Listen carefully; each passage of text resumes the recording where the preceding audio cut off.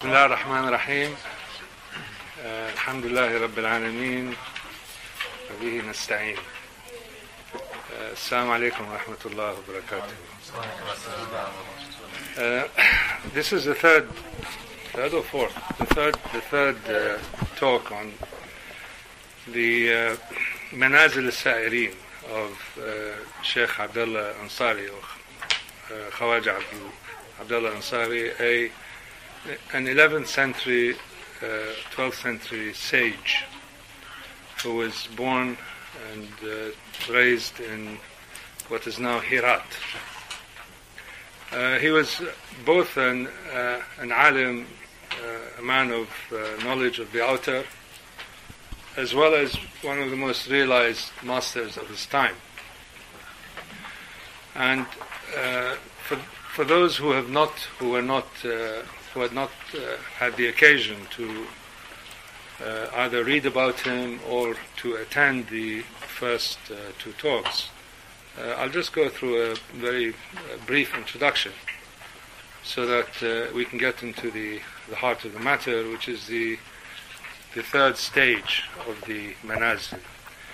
The Manazil Sa'irin was written by the Khawaja for his adepts or murids.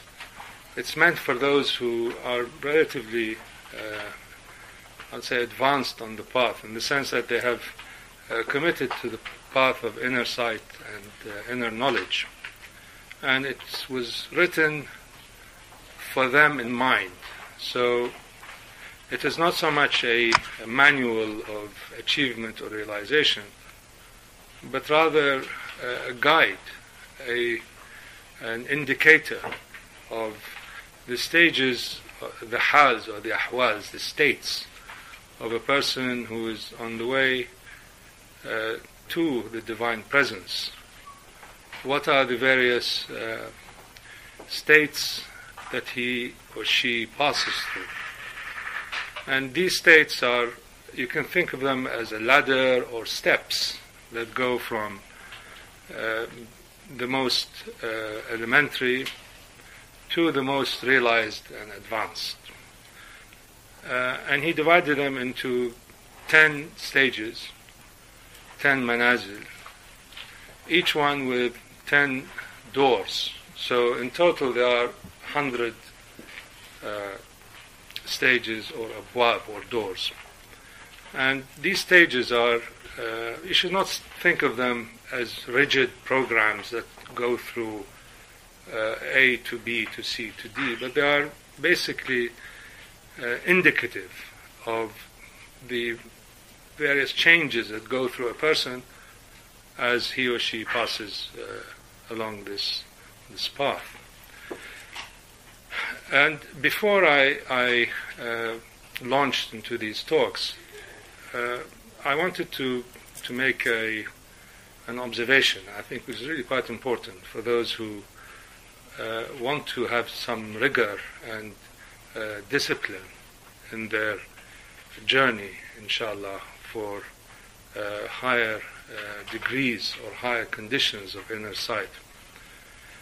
The Manazil were written at a time when I believe people were far more able to interact with the unseen, with the subtler realms, the subtler lights than they are today.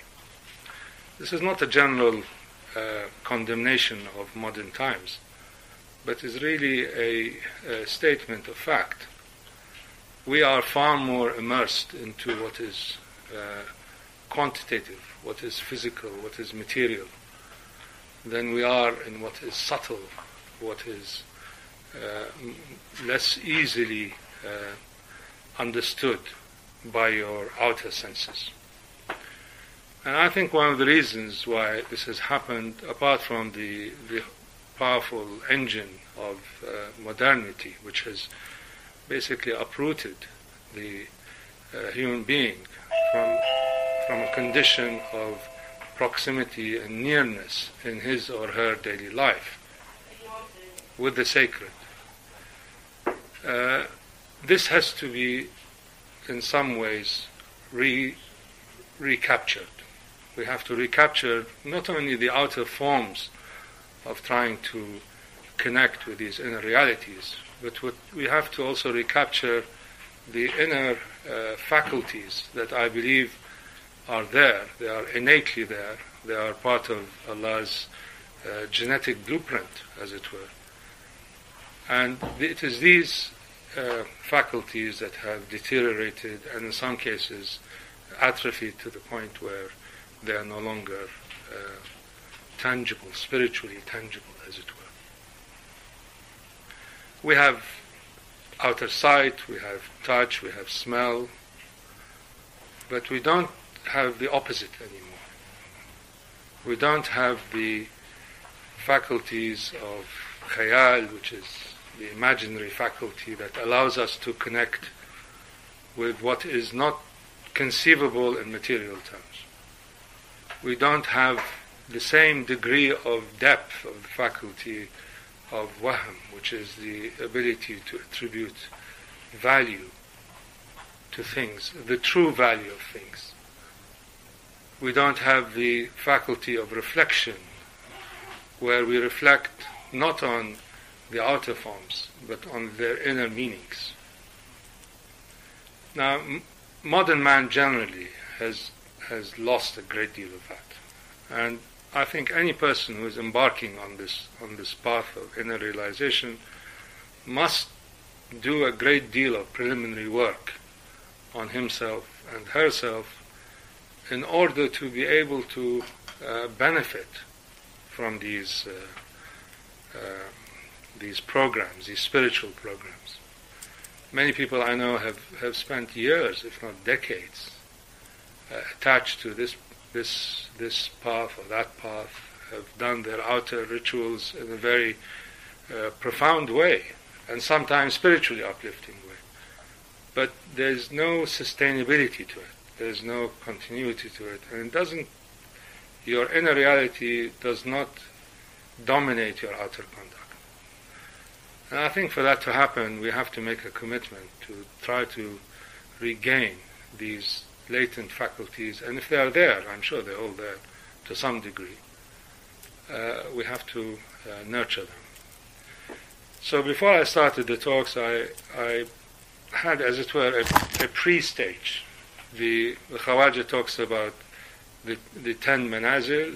I put another one, which I think is necessary if you want to take advantage or benefit from these talks, or from whatever course you may want to undertake that has some discipline and rigor to it.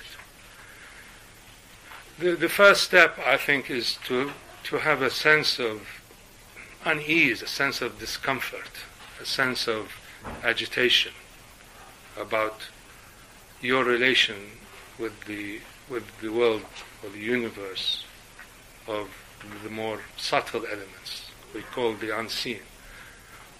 So I said, this is if you have that sense of unease, that's very good. I think it's essential and it's something that you can build on. I call it the door of agitation. For those of you who are Arabic or Farsi speaking or Urdu speaking, it's the door of inzi'aj, as it were. It's a sense of, it's like having, as it were, a pebble in your shoe. You want to take it away. If you have that, that's a very good condition to have. That can lead you, I believe, to a condition of, or a state of perplexity or hira, where you recognize that the outer world is not sufficient. It is inadequate in terms of its ability to give you a total understanding of reality and truth. That opens another door. One door leads to the next. And I call that the door of awareness, or diraya, or dirayat, which is to recognize that you have within you this capability of connecting with the subtler realities. If you don't feel you have that element inside you, then it's very difficult to see how you can relate to the subtler world simply by its outer forms. And these outer forms include manifestations of the unseen in its physical form, like the Quran, for example. That opens another door, which is the door of inquiry, and you ask yourself that this agitation that I have, that has opened to me this sense of perplexity, where does it lead to? What is it all about? And here most people tend to read a lot, they tend to delve into books and into various kinds of religious works and so on. But I think it's more than that. This sense of inquiry, which is necessary, is really to verify that your inner experiences are true, that they are real, that they're not some fantasy, that they're not some kind of psychological state. Spirituality, I must say, is at war with psychology. Psychology is the I said psychology, unless it has a spiritual dimension, cannot really open the door to the unseen, as I'm sure you all agree. That gives you the next door, which is the door of hidayah or guidance. You need to have somebody who knows more about this than you do. And this requires really that yourself, which is what you have built your entire notion of being around, has to be prepared to acknowledge that there are others who know more about this world than you do. And so on. I go through the door of selection. That is, you have to choose a path. This is not really a menu. You can't really pick and choose here and there and try to eclectically put together a workable package. You have to make a commitment to a path, and that requires a commitment to at least the outer disciplines. There has to be rigor in this. I mean, when we studied mathematics or arithmetic, we all hated it. Or grammar, I can't imagine anything more boring than grammar. But you have to do it. There's a certain rigor to it, and especially if you are at the same time trying to build your inner awareness. And then I go into perseverance, istidama. You need companionship. You need people who are like-minded, like-hearted. They can be from your family, they can be friends, but you need somebody that can mirror you. And once all these conditions are in place, then you have something, the beginning of not inner insight as such, but inner sight, an ability to see things more in terms of their meaning than in terms of their outer form. This is, again, a very important quality, I believe, for those on any spiritual path, is that you have to have an inner sight, something which is as truthful to you as your outer sight. And then the final stage is you have to go into siyaha or traveling. Now, this is not siyaha going to, I don't know, south of France or going to Blackpool. It's siyaha in the spiritual sense. You have to be prepared to move physically as well as mentally and particularly spiritually. Assuming you all have that, inshallah you do, then you can go into the Manazil, and you would then, I believe, be at the stage at which the pupils or the adepts or the companions of the Khawaja and other great beings of the past were at.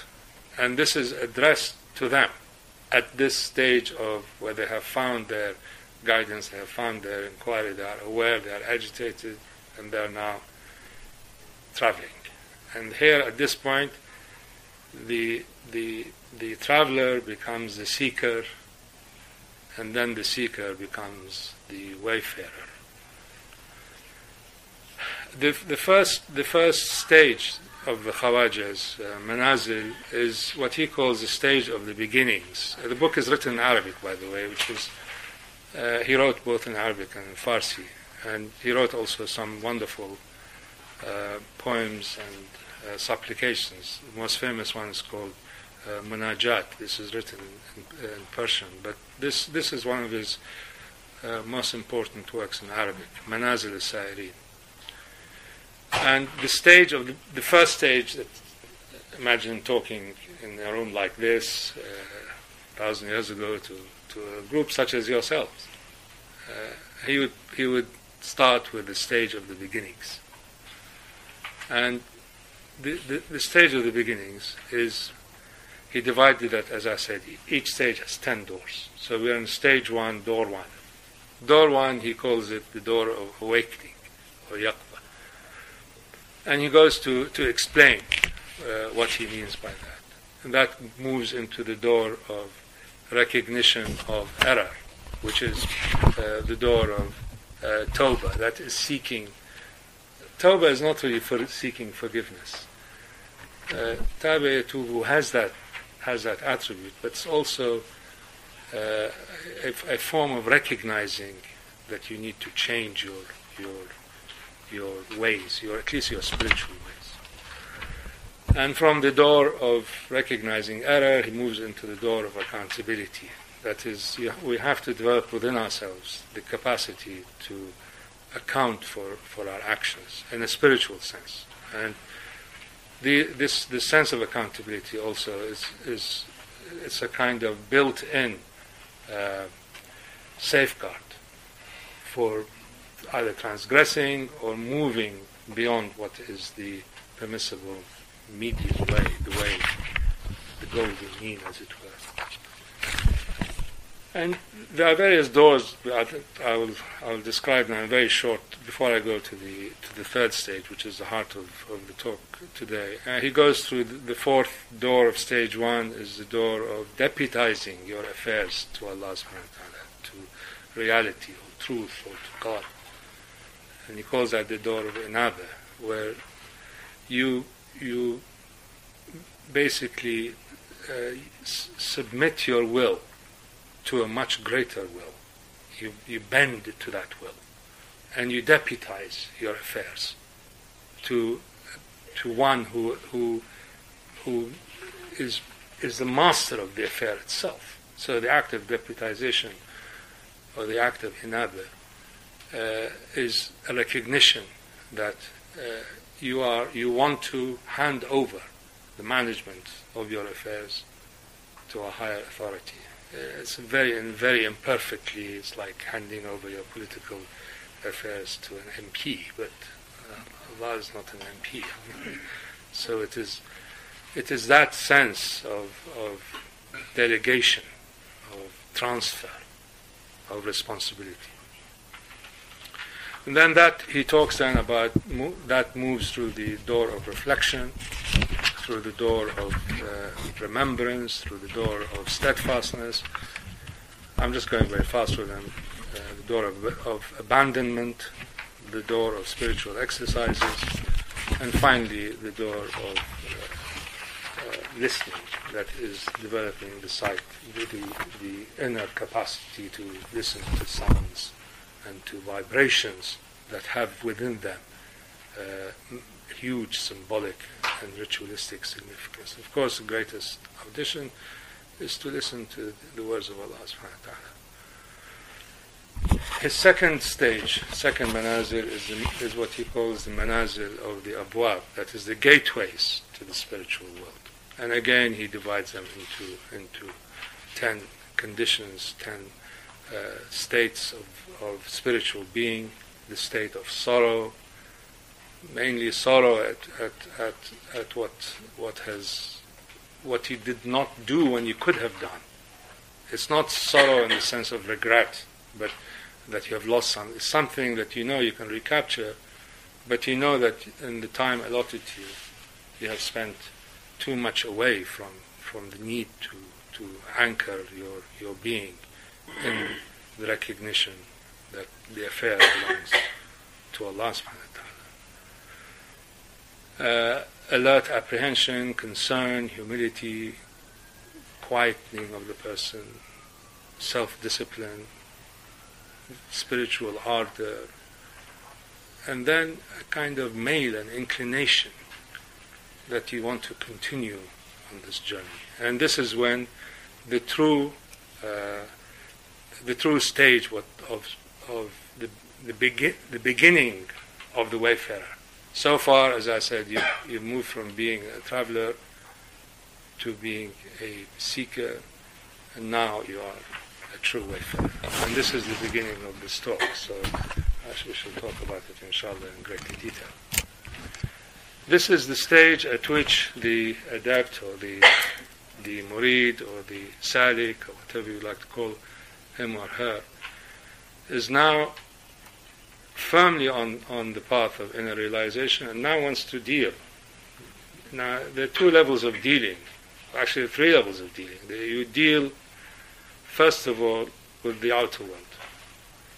The next set of dealings is with yourself. It's the dialogue between soul and self, between that inner reality, that inner light that is within you, and the self, which has the ability to move from being the most base, the most common, to the most luminous, the most spiritual. And the third set of dealings, of course, is with reality itself, is with the haqq, with Allah, with God. The master, every time he moves to a stage, he has a kind of introductory explanation for it. And here I put the introductory explanation in red. I mean, I've translated, this is verbatim from the Khawaja, and I put my own commentary there. This stage where the adept is at the stage of dealings or of transaction, the purpose of this stage is to basically nurture the inner qualities that govern the wayfarer in his or her dealings with the world that is beginning to open up. This is the world of the unseen, the world of subtler realities, the world of things that are qualitative rather than quantitative, the world where matter recedes and meanings emerge, forms go away, the outer forms of things melt, and their inner meanings begin to emerge. And the stage of mu'amalat, or transactions, is how do you deal with the inner meanings? So, and it starts really where all things start. It starts with yourself, the self itself, the nafs. How do you, this nafs which has moved from suddenly waking up that there's this universe out there, this realm out there, how do you nurture it? How do you groom it so that it can deal with a subtler world? It's like, think of it in terms of a baby learning to walk, or a child who has moved from being weaned from liquids to solid food. Where we really, it's not that much different. I mean, we are learning now how to deal with a world that has different parameters, different rules, different shades than the outer world. So when we say that a child needs to be groomed, we also need to groom ourselves when we are dealing with a world or the universe that has a completely different access to the one that we are used to. And that is, as a child or as an adolescent or a youth or an adult learns to deal with the demands of the outer world, you have to learn to deal with the demands of the inner world. And these again have stages and steps. You can't immediately give a 1-year-old a beefsteak. I mean, you wouldn't know what to do with it. The same thing, you can't really jump these stages. You have to be true to yourself. So the core of all of this is the self. How the self that has suddenly awoken, suddenly is aware, suddenly knows that there's a universe out there that's different. How do you come to terms with it? And I think really it's important that we ourselves acknowledge that maybe sometimes we jump in the deep end. You have to understand that the outer world cannot be a way into the inner world by itself. I've seen many cases where people complain or they exclaim that their outer worship has not really given them this kind of, it may give them a sort of small spiritual high, but it's not sustainable. What you want to do is to sustain it, to continue it, to maintain it, and to grow with it. And therefore, I think you have to go through these. You have to be true to yourself, because you're now embarking on it, and you want to take this small charge and make sure it grows to its proper potential rather than snuff it out at the beginning. And here, the way to do it, the key to transacting successfully with the unseen, assuming you have the taste for it. Not everybody has a taste for it, or everybody has a desire to know what this realm is all about. The key to that, I think, is what I would call refining virtues. Now, virtues is a heavy word sometimes. It's like piety. It can be too cumbersome and burdensome and so on.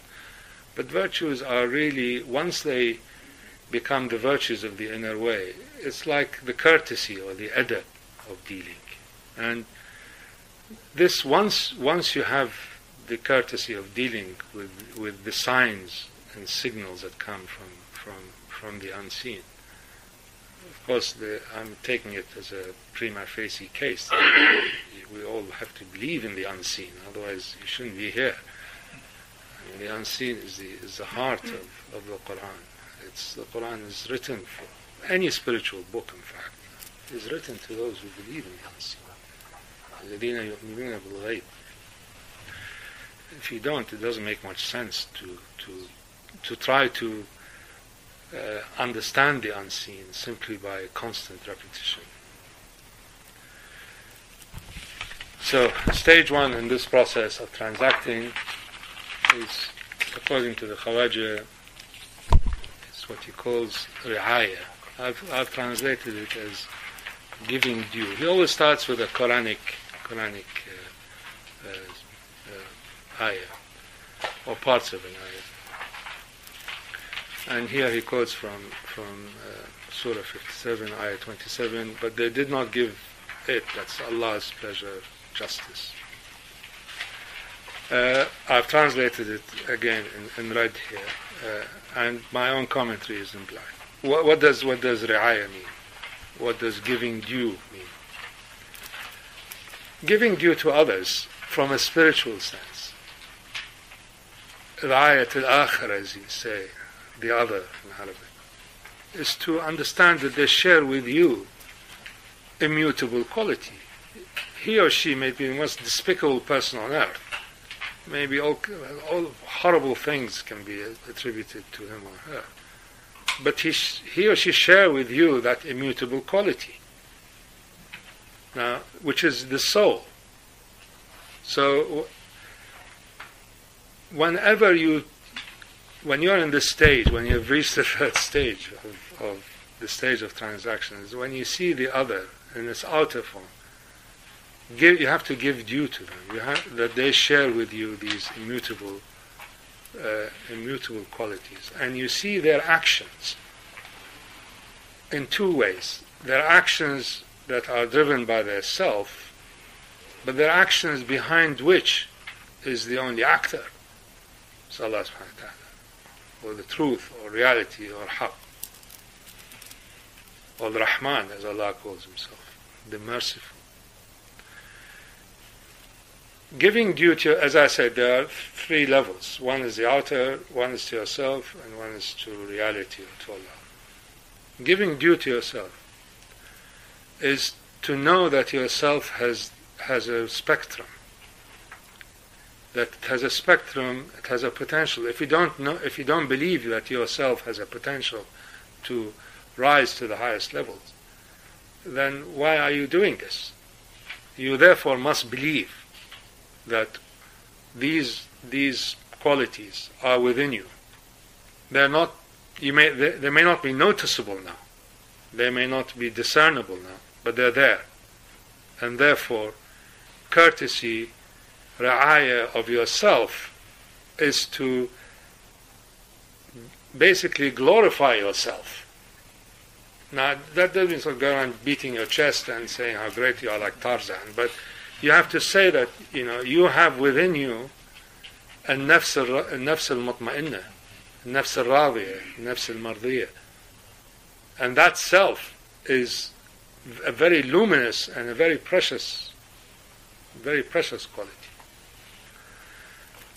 Of course, the final stage in giving due to things is that you give due to Allah subhanahu wa ta'ala, to the haqq, or to the truth, is that behind all of that, behind self, behind all your states and conditions, desires and wants, is the inexpressible one.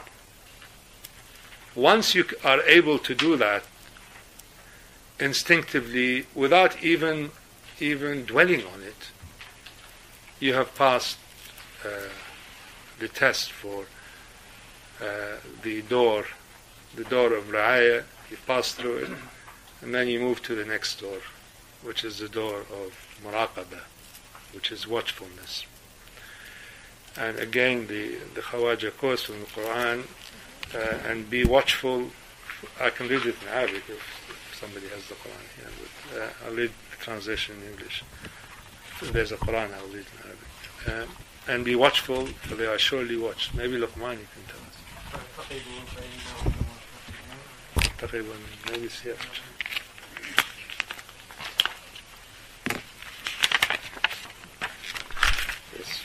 بسم الله الرحمن الرحيم فارتقب إنهم مرتقبون صدق الله العظيم. And be watchful, for they are surely watched. Again, the red is the Khawaja's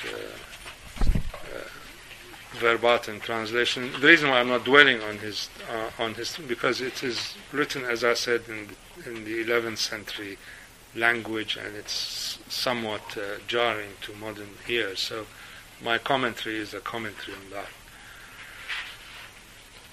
What is watchfulness, according to the Khawaja, and also with my own twist here onto it? I say that watchfulness of the heart, muraqabat al-qalb, when you watch your inner being, it must lead to a sense of tranquility and serenity, that you are in the presence of al-azal, of what is eternal. And this, by constantly watching for these signs of eternity, for the signs of azaliyah in you, you yourself become secure and in the knowledge that eternity is there. And when you see these flashes of the eternal within you, it makes you extremely tranquil, because and sure and certain. So muraqabah is not simply spying on yourself, as it were, and taking a metaphorical ruler on beating yourself with it. No, it is. You have to. It's not watching for transgressions as much as watching for the flashes and the signs of the eternal, of Allah subhanahu wa ta'ala. And I'm sure you must have had these flashes. Sometimes something extraordinary set of events takes place, and they suddenly, that the signs, this is one of the signs, one of the clear signals. So it's like a person, I suppose, just before a dark and stormy night, you take out your binoculars, watching for the lightning to strike. And when you see it, you become even more confirmed. That door opens to the third door. That room, the room of watchfulness, muraqabah, opens once you've mapped out its contours. You follow into the next room, what he calls the room of hurma, or safeguarding. I've translated as safeguarding limits. And the Quranic ayah that he uses here is Bismillah ar-Rahman ar-Rahim ذلك ومن يعظم حرمات الله فهو خير له عند ربه. Translated, and the one who safeguards the limits set by Allah, he or she is the one who is assured of goodness with his Lord. Here, this is, I think, is one of the most difficult conditions for modern wayfarers, because it requires that you accept limits. Paradoxically, part of inner freedom is to understand that there are outer limits and there are outer boundaries. And because we tend to think of freedom as an absence of restrictions, as absence of any constraints, when you're asked to constrain yourself and to bound yourself, it's like it seems to be counterintuitive. It's like, in skiing, when you want to stop, usually you go back. I think so. But there, you have to stop going forward. So it's against your natural instinct to feel that where outer freedom means removal of chains and so on, that you need to put them in order for you to be free. But the self needs to be contained. There's no question about that. The self is not the soul. Self mirrors the soul and wants to mimic it. I'm here quoting Sheikh Abdulla. But in this case, in this instance, there is no doubt that the act of containment, the act of trying to accept that there are limits to your conduct, and these limits allow you to channel your energies, is essential. Because they channel your energies ultimately towards the one. It's by putting boundaries, this flow, this effulgence that you have at this stage is not wasted, is not dissipated. You don't want to be, as they call them, majdoobs, people who are just attracted by a magnetic force. You want to channel it so that it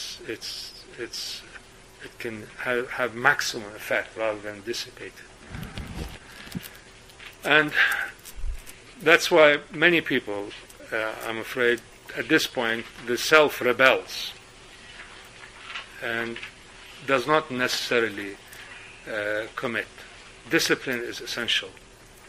And as I earlier said, you have to select a path. The selection of the path is essential. Of course, I will always promote the path of Islam. But the path of any Deen Hanif, any primordial religion says the same thing. The containment of the outer limits are absolutely necessary.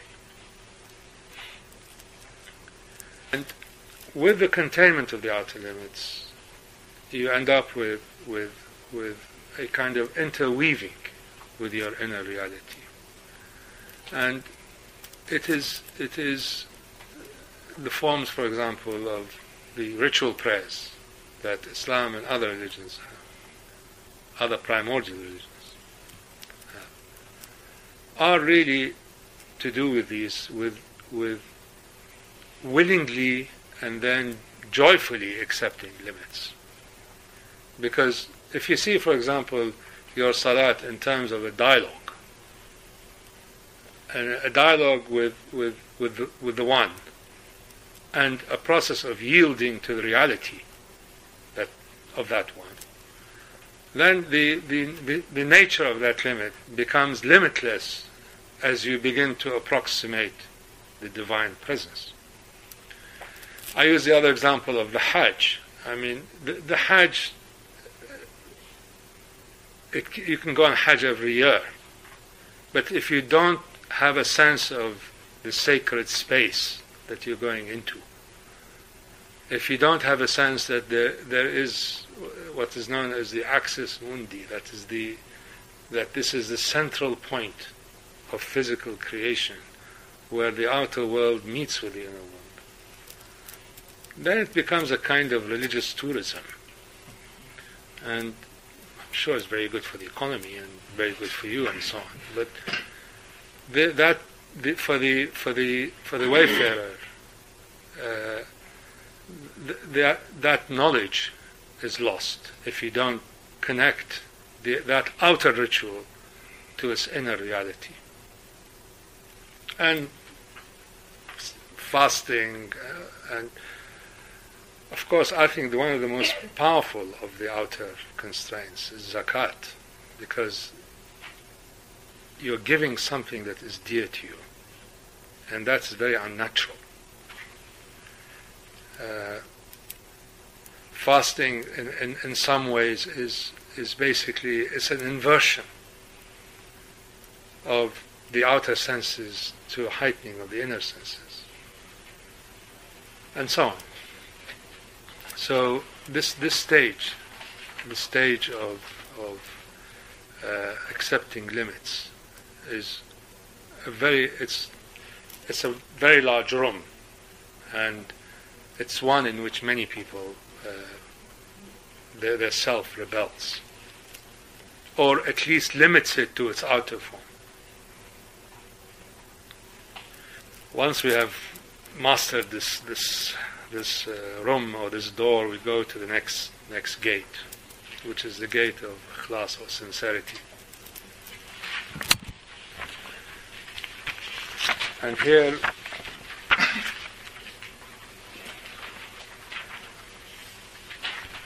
the Khawaja quotes, "To Allah belongs the sincere religion." Sincere in Arabic means both sincerity, as what it means in English. It also means unvarnished. Something dhahab khalis is it is unadulterated. So it can be both sincerity in the sense of being constant in your loyalty or in your exclamations, but it can also mean unadulterated. So I think the second definition is probably more precise here. But in the Quran, as in everything, in the Quran, is that it can be either or, and both are true. So if you think of, therefore, as ikhlas as a form of removing anything that distorts, pollutes, makes impure, as well as being a form of loyal consistency, I think you would be on the right path.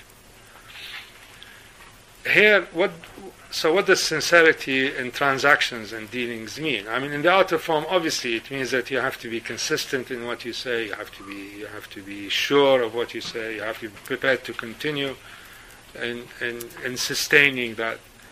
But in inner spiritual work, what does that mean? I mean, ikhlas to your inner transactions.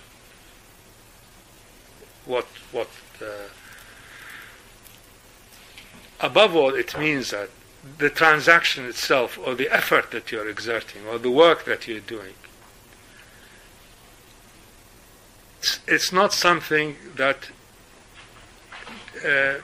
you have to shed the notion that this work needs to be in one way or another recognized, or in one way or another noted or rewarded.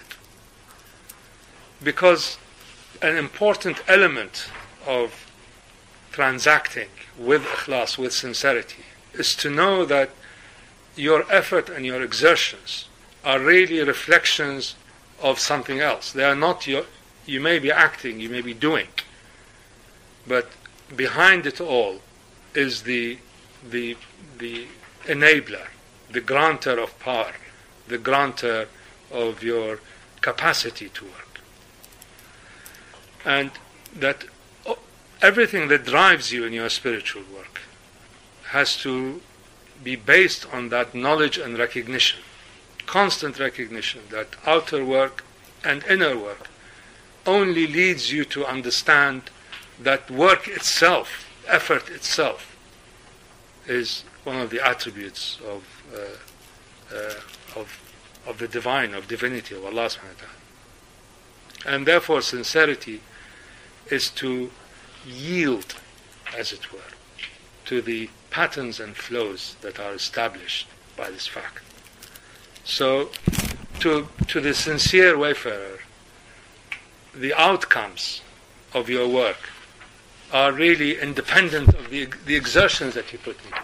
You can exert yourself for as much as you want, but the outcome is not in your hand to manage. So sincerity is sincerity to that knowledge, truth of that knowledge, that this is the unvarnished truth.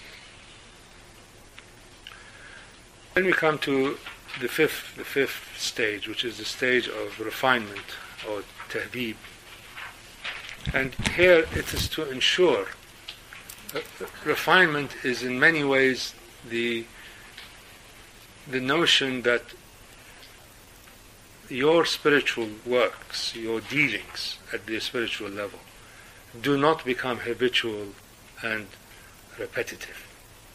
And in fact, this is repeated much or said much earlier by Imam Ali alayhi salam himself. He said that the bane of all spiritual exercises and their inability to uplift you is when they become habitual.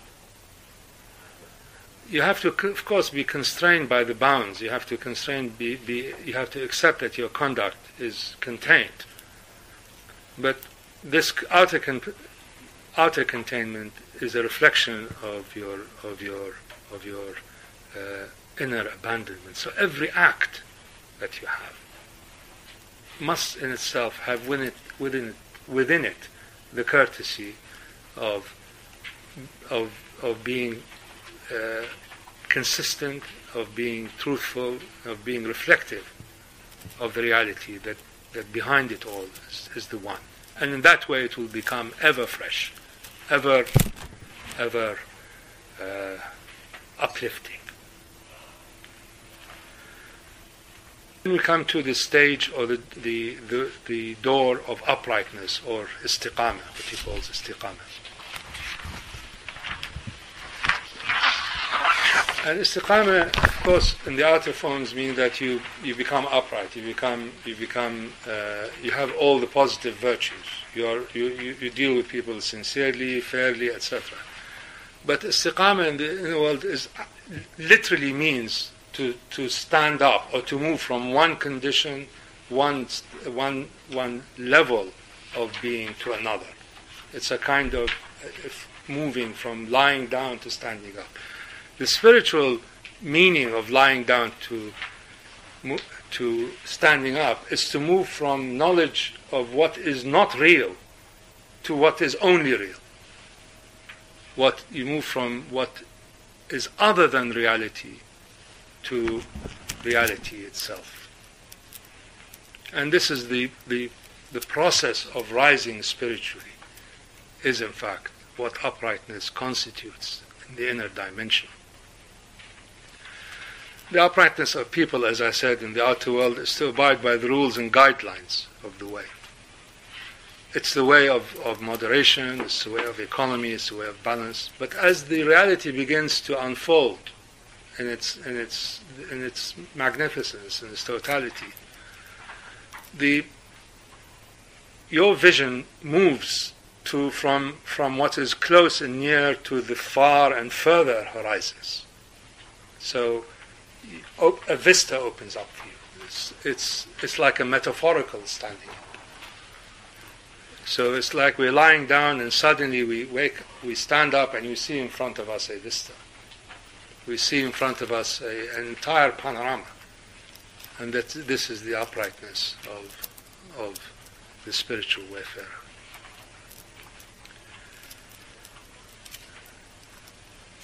It's a scene. Somebody compared it to a scene of a person who is about to drown, and his head pops up, and suddenly he sees a magnificent vista, a magnificent island, and he knows he can reach it. So think of yourself as suspended in this limitless ocean, and your head pops up, and you suddenly see all of this in front of you. And it's a scene that is, I mean, it puts to, you go up to the Swiss Alps and you see in front of you these magnificent vistas. The reality of the inner world is much more alpine than you will see in Switzerland. The glimpses, if you have glimpses of that, that's sufficient to know that it's there. We now come to another very common theme that appears, especially for people, they talk about tawakkul, or reliance on Allah subhanahu wa ta'ala. And there are many Quranic ayahs that refer to that. Tawakkul and the reliance in the inner sense is again different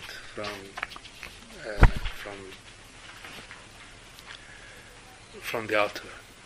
And it is a very difficult state to be in and to sustain. The reason why is because when you are truly reliant on Allah subhanahu wa ta'ala, you are denying you're refusing to accept, or you're denying the universality of cause and effect. We live in a material world. We live in a physical world. Every single experience that we've had in the outer world is to do with cause and effect. Everything has a cause, and there seems to be an effect after that. And our knowledge of the world is really determined by these laws, the laws of causality, and we are trapped in it. We are entwined in it. And to accept that there's another set of laws beyond the physical, mental, and psychological that is as real, as important, as significant, is absolutely essential. And this is what tawakkul is. Tawakkul is not to sort of go to an exam and write on top that, Bismillah ar-Rahman ar-Rahim, although you should do that. Or do something, you expect an outcome and you say, Tawakkal to Allah. I'm relying. It's not that. It's to confirm, verify that the inner world has a different law, and that the outer world is only an act of Allah as a designer, al-Musawwir. He has given the outer world a set of laws. He has given also the inner world. He's also the Musawwir of the inner world, the fashioner and the designer of the inner world. But if you're trapped in time and space, what can you see as being anything else as being true? That's why it's extremely, extremely difficult. And for you to be in tawakkul is really a huge, huge escape. I call it the escape from the prison of causality. It's like running away from a world that you know is not complete in its own form. But of course, you don't want to fall into another pit, which is a pit of fatalism. And everything is in the hands of Allah, therefore your actions are meaningless. That's not true. Your actions are necessary. Their outcomes are not up to you. So tawakkul or reliance demands that human beings act in the moment with full vigor and full knowledge. But know that the outcome is really in the hands of another power. And if you start defining outcomes in terms of either expansion or contraction, favorable or unfavorable, increase or decrease, you're also rendering your sense of your statement that you're relying on the truth, on Allah, as being insufficient. Because outcomes are, if you think you are the cause and you are responsible for the outcome, these outcomes are really imposters if you attribute them to other than the acts of reality. So in truth, there's only one actor one decider, and that's the highest level of knowledge of as it were, in the realm of tawakkul. If you are true tawakkul in its highest, most refined, most pristine sense, is a knowledge and verification that there's only one actor, one decider. According to the Khawaja, and I agree with it, I think, is that more important than tawakkul, which many people who are spiritually minded think that by relying you've reached the highest possible. That's not. There's another stage, which is he calls the stage of tafwid, or delegation. When you delegate your affair to the great reality, to the great truth, to the haqq, to Allah subhanahu wa ta'ala, you're delegating your powers of action and decision before the event. In tawakkul, you're doing it after a cause has appeared. So, delegation, when you hand over your entire affair, as it were, your entire matter, to reality, to Allah subhanahu wa ta'ala, before anything happens, is, in my mind, a higher station than to rely on reality after something has happened. So it precedes the cause rather than comes after it. Because there also you see the hand of the Creator behind the cause, not only behind the effect. This is a much nobler station to be in, a much higher station. Usually we want to control outcomes. We want to have outcomes that bend to our desires and wills. But it requires more subtlety to see that reality is also, truth is also behind the cause. And if you are able to see that, if you're able to see that it is both cause and effect, these two imposters really are only just manifestations of the creator of the cause and the fashioner of the effect,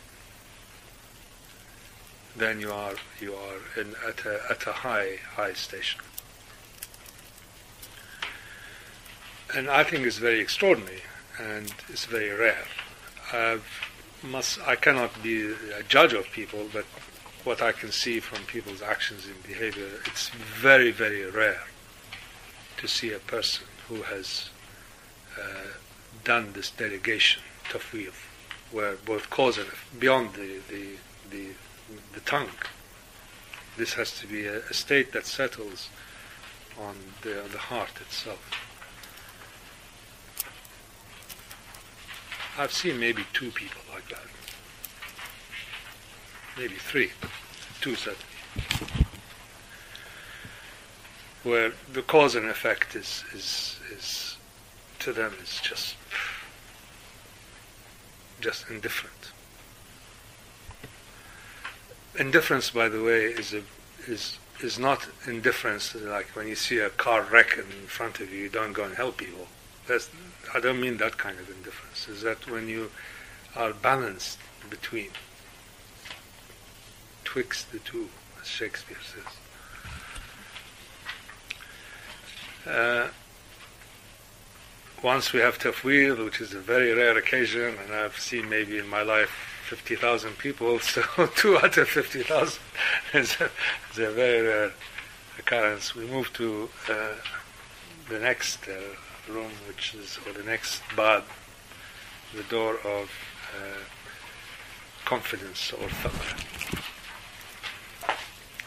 Here, of course, the greatest example in the Quran is the serenity of confidence that comes from acting with an empty heart. And here, this the ayah, I said that Qasim in the void actually should be in the river. It's a mistake. It refers to Nabi Allah Musa, alayhi salam, his mother, who cast him into the river. And she was instructed to do so only when her innermost heart was settled, was tranquil. And that the confidence that comes from that condition gave Moses' mother the serenity to put her child into the river. And here there's a hadith Qudsi which I came across, also the Khawaja talks about it. And it says, "O man, you might will, and I will, but naught will be except what I will." It's this confidence that you know that your will is pales into really nothingness when you set it against the will of the one. And confidence, of course, banishes doubt and uncertainty in all of your spiritual actions, and leads to those who are most realized to the abandonment of means, any means, as a way to the end. And we come to the last door of the gate to the stage of transactions, which is the door of Bab al-Taslim, or the yielding and surrender.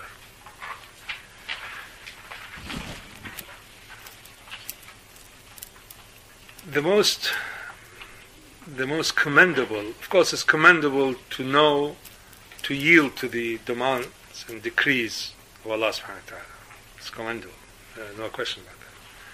But it's much more subtle to know that yielding itself, the power to yield, comes from elsewhere. It's a power granted us to yield to Him. So when you yield and you're proud of your yielding, the act of yielding itself is a power granted to you by Allah subhanahu wa ta'ala, or by reality. In fact, all around you are signs of majesty, of beauty, of power. So when you say, I'm going to yield, asallim wajhi, or I'm going to surrender my will, you must also know that the power for you to surrender is granted to you as a gift. So the highest stage of yielding is to know that yielding itself is an impostor, because the power that gives you the yielding is granting you that ability to surrender to Him. And it's, of course, this is the last station of this stage, and it is, I think, a very perilous one, because it actually denudes from you all sense that yourself is able to do anything without what is given to you, what in Arabic calls iktisab, something that is granted to you. So the power to think, the power to reflect, the power to yield, the power to breathe, the power to memorize, the power, all these powers are granted to you. And the highest stage of yielding is to, in fact, be effaced from yielding. I mean, it's paradoxical, but you have to submit to it and then submit to the submission.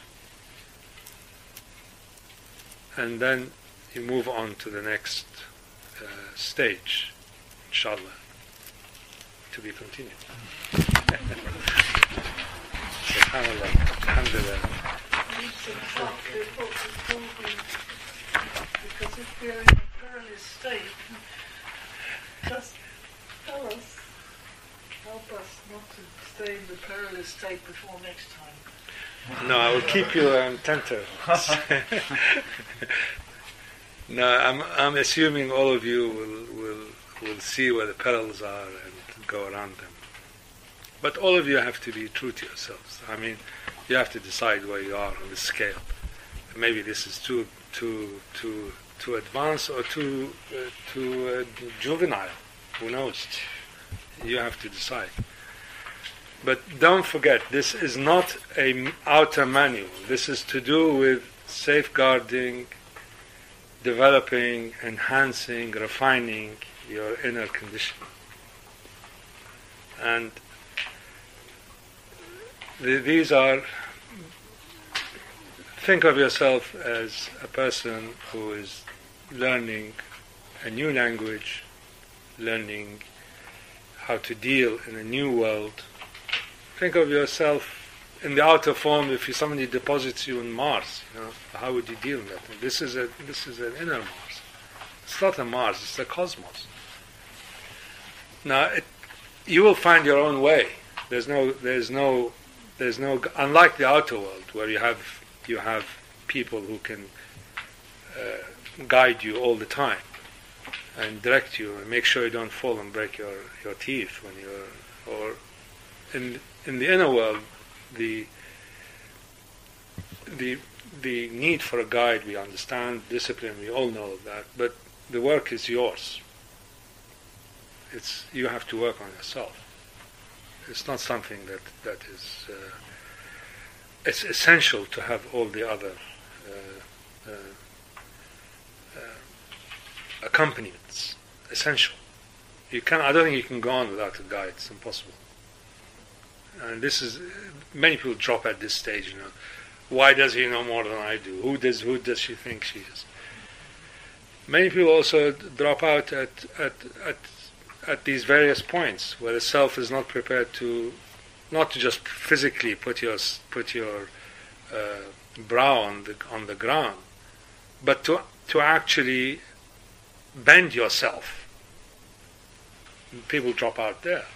So there's various kinds of dropouts. At the end, who knows? It's like, the conference of the birds, where 30,000 birds start, and only 30 end at the end.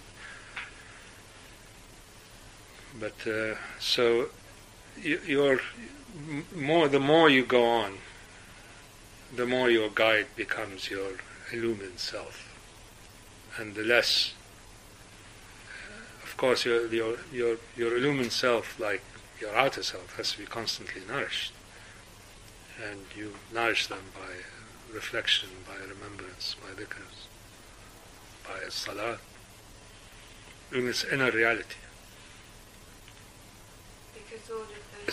Awareness has to come very early, Nassim, very early. That's actually, I'm still stuck at that sentence that you said about, where you're agitated, and I think that it's from that agitation, but you really have to look very deeply at that, and we don't, because we just want to push that agitation away.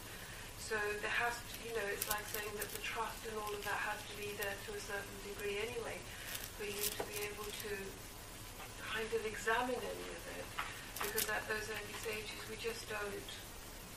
All we want to do is to push away from that agitation, but it's that thing that takes you to it as well. I mean, it's an agitation that has a sweetness to it. It's not something that makes you constantly pull your shirt like that. It's not something that causes you to. It's something that you want to quench, to quell. That curiosity. Yeah. But that is, again, you have to go through these stages in order to bring yourself to the point where those who lived in a world where the sacred was more evident in their daily lives. It's very, very difficult to discover, to have a supportive outer environment now. Very difficult. there's nowhere. I mean, east, west, all the same. I mean, I don't say east is worse or better, or west is better or worse. It's all the same, and it distorts reality because it privileges the material, what is quantitative. It privileges this causality. People always drop out from there because they cannot establish the same degree of certainty about the inner world that they have with the outer world. I mean, at the end of the day, what you have to think of should happen here is that you take the law of gravity as instinctive. I mean, if you throw an apple in there, it's going to fall down. You don't think about it. You have to be at this kind of instinctiveness, this kind of sort of an automatic, intuitive response is a condition that is what we hope this will lead to.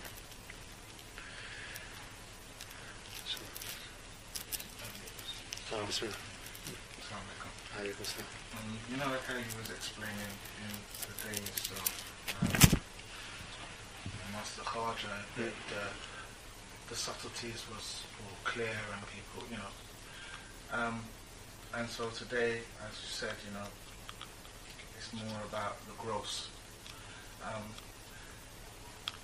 How if you want to embark on this reality, live your life like this, with the gross being so manifest, is there any other kind of practical advice you can give, like methodology or environment or things we can literally do to bring this about in our lives as well, or aid us on this journey?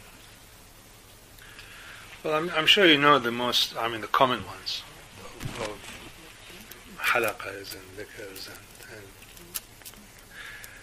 but it is I'm afraid a lot of this is self-work. It can be quite arduous, can be easy. I mean, and doors really open quite quickly if you approach them with sincerity. They really open quickly, and it's not that difficult. I mean, I can't claim that I'm completely but it is quite possible for a serious, dedicated person with a supportive environment, with companions, with good guidance. The best guide is one who tells you that after he or she guides you, then that's it. It's like you become self-propelling. That's the best guide. What you're saying is really very, very important because people want, there's a manual. So far it's theory. You want practice. Practice comes traditionally in these various groups and circles and halaqas that you have. Maybe it's inadequate. I don't know. I mean, you have to ask yourself whether this is the right spiritual mix. We'll get to that, I hope. Yes. So. But my own feeling is that you have to work with your own mail, your own predilections. You must not go against that. If you respond to, if your condition is enhanced, let's say, by Quranic recitation, that you should go in that. If it's not, but you have to read it yourself, you have to do it that way. If some are enhanced by music, by repetitive sounds, these are all techniques that you have to gauge for yourself whether these would work. But as we go on, inshallah, they will. But I'm sure Luqman knows more about this later. Don't you, Luqman? Sorry. I wonder if you can give a bit of advice about avoiding repetitiveness and someone who's Arabic is basically pretty weak. I can only manage to learn off by heart about 8 or 10, and they're actually very limited, and I find I sing each one. And I wonder if you would advise, you just do your rakat without any read of it, without the kind of exception. I don't want to step on anybody's toes. Obviously, if you're committed to this outer discipline, you have to do it the way it's prescribed. However, I strongly urge you to do additional what you're saying. So maybe that would you have to do the ritualistic, and if it doesn't have the necessary elevation for you, then you have to do the other form. But this is an issue, and this is not the right forum maybe to talk about it. But I think if you are on the path of Islam, you have to accept these essential rituals, but try to see their inner meanings. And it's very difficult, I know, for you have to learn a new language, you have to learn a certain structure, but these are requirements, and I'm not going to advocate that they be abandoned. On the contrary, if you choose this way of doing, if you choose this path. But I strongly urge you to add to it, and to add to it in the form of not in prescribed traditional forms. Add to it in your own way.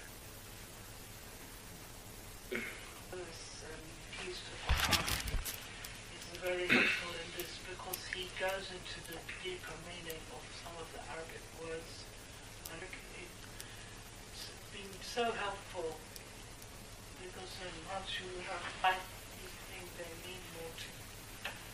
So, I mean, if you want to go beyond the ritualistic, you can do it within traditional forms, but you can also do it in non-traditional forms. I mean, there are you do your salat according to the rigors of that. You try to instill in yourself a sense of their inner dimensions. You try to recite verses that are more accessible to you. But then you can add to that. I mean, it doesn't take much time. If you do it, the rituals, if you time them as rituals, it don't take much time. But if you want to squeeze them for their true meaning, then you have to either select or pre-select the verses that you are going to recite within the forms that are allowed, and add to them the other aspects. I mean, those who read supplications, those who read poetry, those who read Rumi or whatever. These are all very, very powerful additional tools. But when I said at the beginning you have to select a path, you have to select a path, and I think you have to stay within the terms, the rules of that path.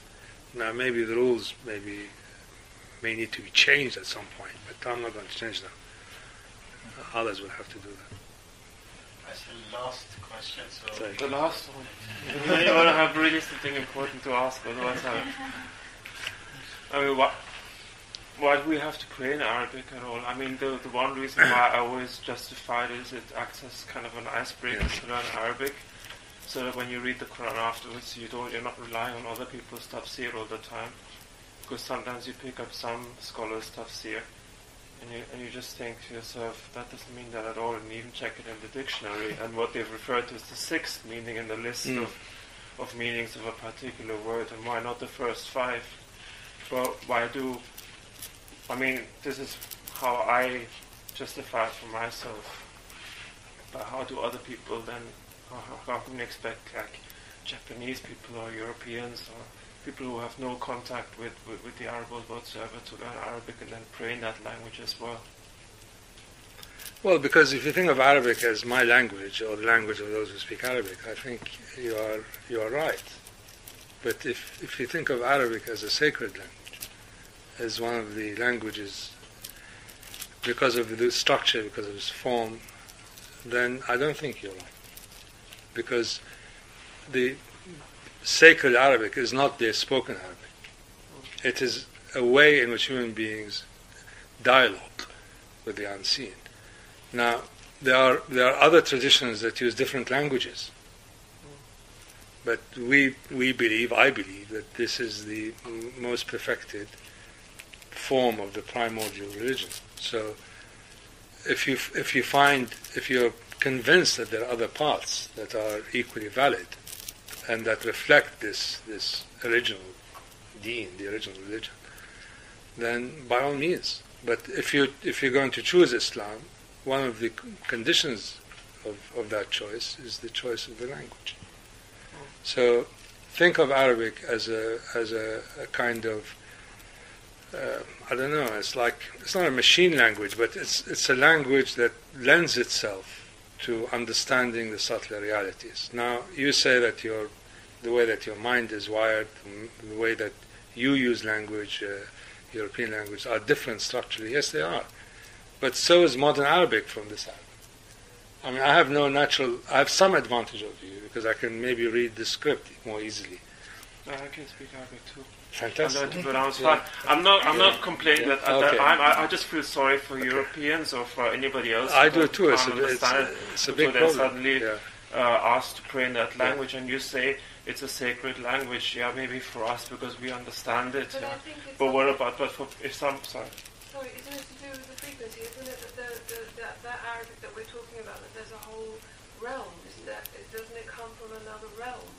And isn't it No, I mean it's a tradition. I mean, as I said before, you have to agree with me that you have to select a path, unless you want to start your own path. Right? So you select this path. This path has any body of traditional knowledge has certain requirements built into it.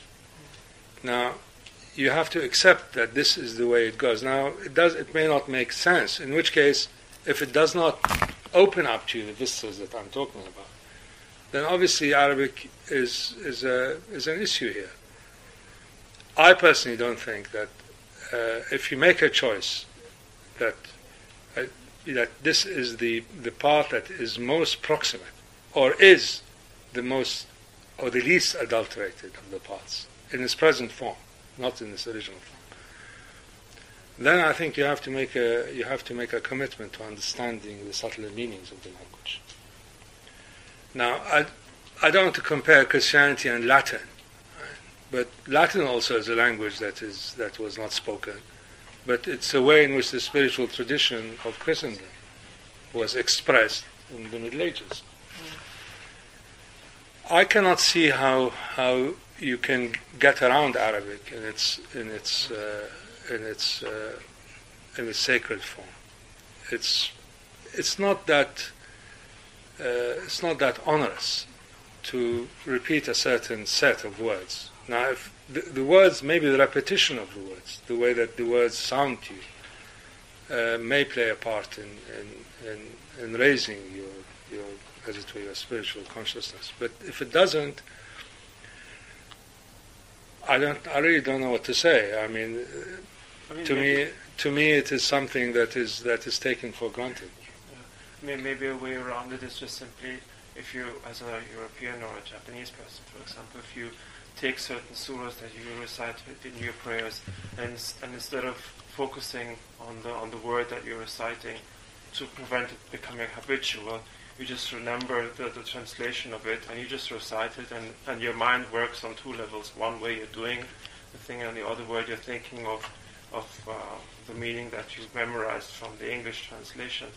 Maybe that's how you can focus a bit more than becoming habitual. Or maybe you should read the the verses before you do your salat. Read the translation. Select a verse, a short one, and read it carefully. Understand it, and then do your salah, or do it afterwards.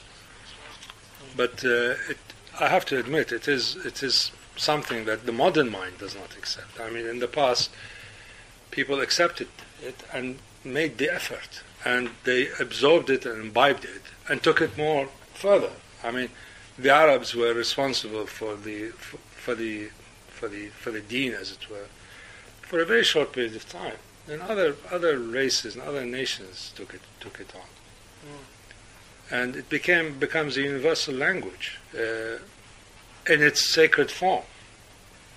So, I mean, look, trying to see how this message unfolds in time. The Arabs were responsible for maybe 100 years. And then other people came on the scene. So it is something by its very nature, not Arabic, but Islam and the Quranic experience phenomenon by its very nature seeps out of racial and ethnic and national. Otherwise, it would not have spread all this. So it then came to a stop. I think it's put for a variety of reasons. What you need to do at the spiritual level is to connect with the sacred Arabic, try to enhance your condition, and to take it as a core, expand it by, as I said, reading some of the passages beforehand, reading some afterwards, adding to it after you do the ritual forms, adding to it other sort of insightful experiences by masters of the time, doing remembrance, which does not have to be done in Arabic, and so on. So it's a whole universe out there of possibilities, and this is the work not for the average person. This is for people who have the taste for it. Man, what do you say regarding the Arabic side? Well, I would say that just as we have to pray towards Mecca, to the Kaaba, which is the Qibla, spatial Qibla, Arabic is a linguistic Qibla. So, Allah subhanahu wa ta'ala has designated as the medium for transmission of His. How. And also like how doctors communicate with another from different. Sorry, mine. Talking too much. No. I'd like to know how So they communicate doctors with from different parts of the world communicate with each other through Latin. When they speak about terminology. Maybe that's the way how Arabic can help scholars from different countries, communicate. I mean, it's formidable when you see this entire universe of language and so on. You have different grammar, different syntax, but the Quranic Arabic, we keep on saying that there's not more than a few hundred words that need to be picked up. But how can you recite words that are not fully intelligible in their outer meaning as a way of enhancing your spiritual state is something that you have to contend with. In the past, the various nations and language groups and so on acknowledged and accepted that this is part of their spiritual education. Now, modern man might reject that, or people who are not exposed to that might reject that there's a need for this discipline. But I think you have to understand your starting point has to be the courtesy that you have to the sacredness of the text. If you don't have that, then I think it's very difficult to relate to the text.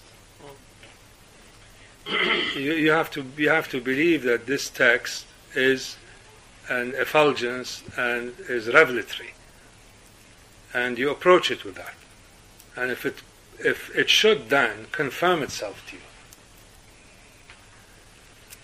and if it is a revelatory text, if it is a text that is an effulgence from the unseen, it takes a few more weeks, months to learn the words. Why not?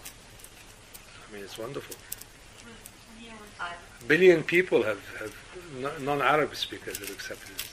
I was saying that if it becomes robotic, I was saying the verses every time the same verses, what you can do is read short verses in advance, understand them, and you can hold on when you are praying and read them.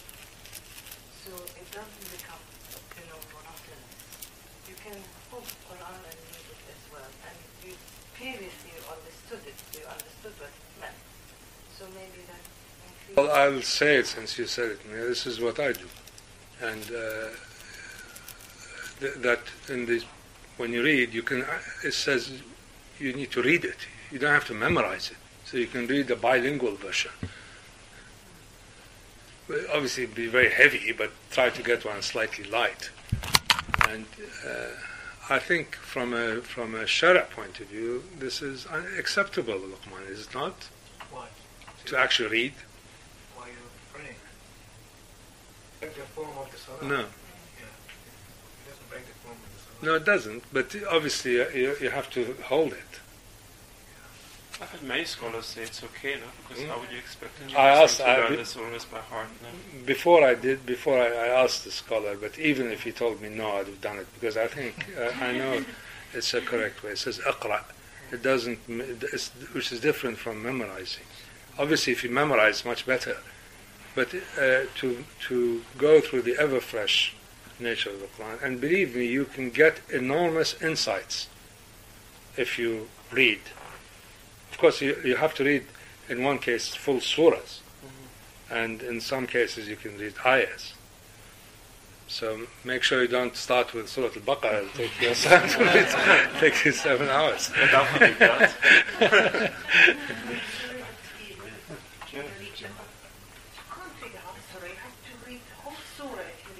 It depends on your sect.